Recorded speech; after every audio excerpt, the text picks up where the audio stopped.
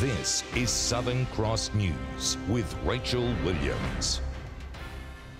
Good evening, everyone. Thousands of Tasmanians are likely feeling the pinch as rate notices are delivered across the state.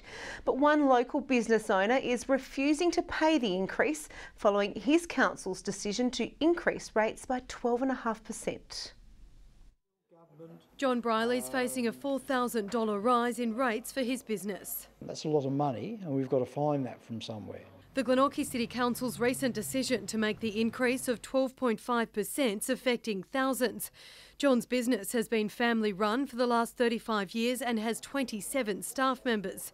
To cover those extra charges, his only options are to raise prices or to reduce running costs, but he's refusing. Looking personally as a business to pay the Glenorchy City Council the CPI of about 2%, and the rest I'm not going to pay.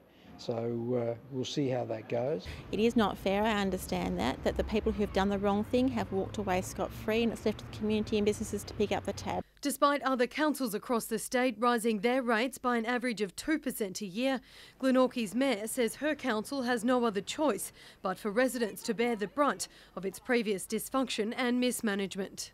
Our problem has been in the past, people haven't been willing to make those tough decisions, and we now find ourselves in a dire situation. Scott Gadd runs the Hobart Showgrounds and says his bill will rise by $25,000 and passed on to those using the site. But his major concern, those in the midst of the housing crisis. Landlords are just going to pass it on, so it's effectively going to squeeze the people that can least afford it. The Glenorchy municipality is on average a lower earning area, with many of its residents already struggling and reliant on social welfare.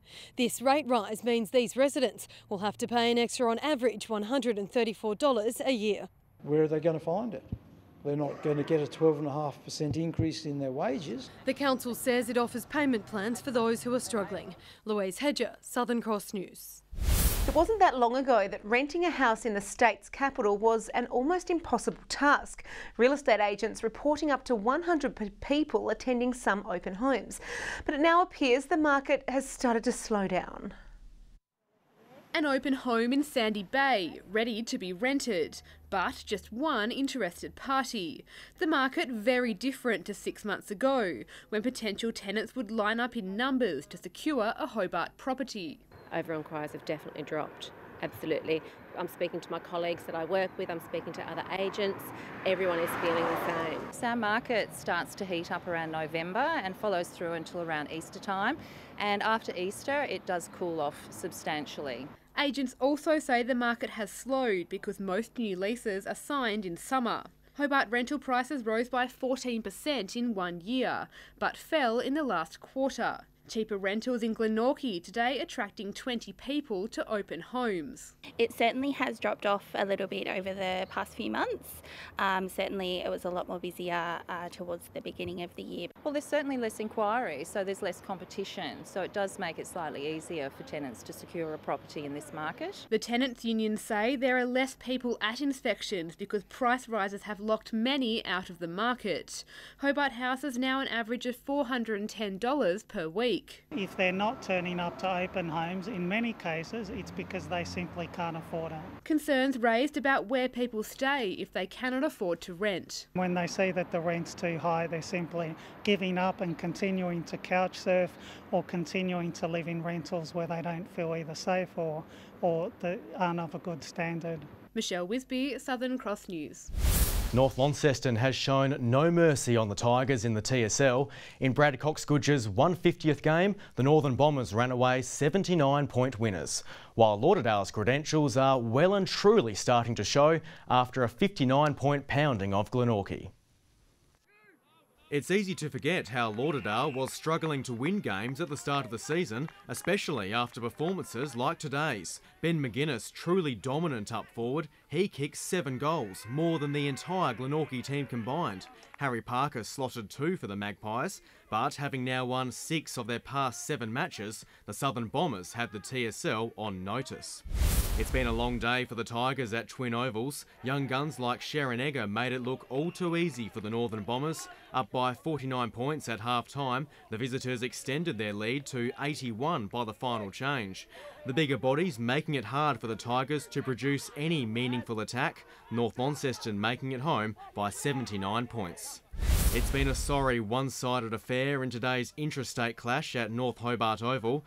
The Northern Tasmanian Football Association smashing the Southern Football League 165 points to 13 after the SFL struggled to pull a team together for the regional clash.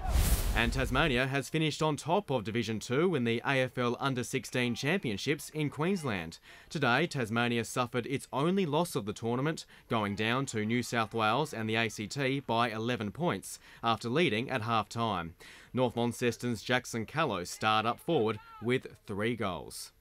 And Richie Porte remains within reach of a Tour de France crown, the Tasmanian holding his position in last night's marathon stage. At 230 kilometres, last night's stage was the longest of the tour. Even yellow jersey holder Greg Van Avermaet said he spent most of his time talking to the other riders. Not in the last kilometre though. 700 metres to go, it kicks up. Another crazed sprint to the finish. Richie Porte was caught in the shuffle, neither gaining nor losing any time to remain in 11th overall. Groenewegen, he silenced the critics in the process. Stage 8 begins tonight in northern France.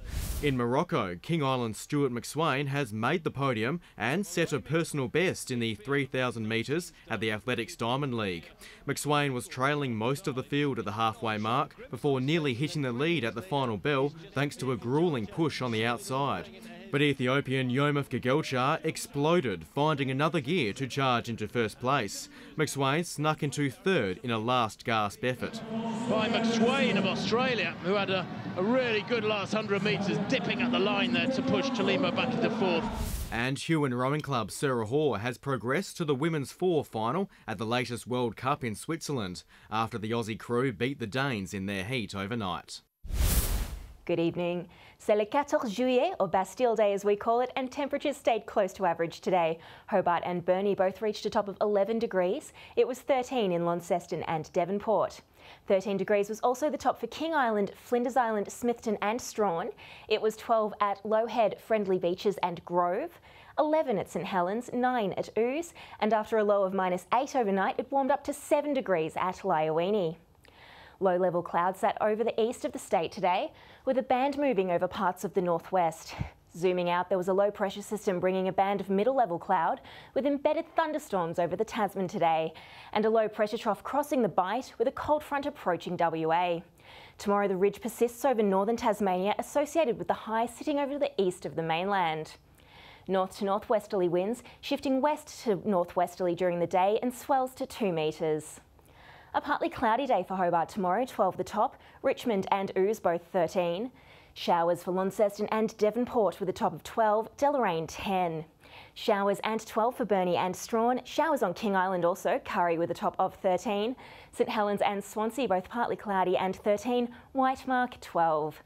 Looking ahead to next week now, Monday showers about the north and west extending statewide. Tuesday showers about the state with snow lowering to 700 metres during the evening, and more statewide showers on Wednesday. Showers for Perth and Adelaide tomorrow, a sunny day for Darwin, Sydney and Brisbane, and partly cloudy with a top of 13 for Melbourne. And here's a look at the current conditions around the state. Rach, I wish you a bonne fête nationale. Thank you for that, Britt. Appreciate it. Well, that's all your news for now. Thanks for joining us. We leave you with pictures from last night's Huon Valley Midwinter Fest. See you tomorrow. Bye for now.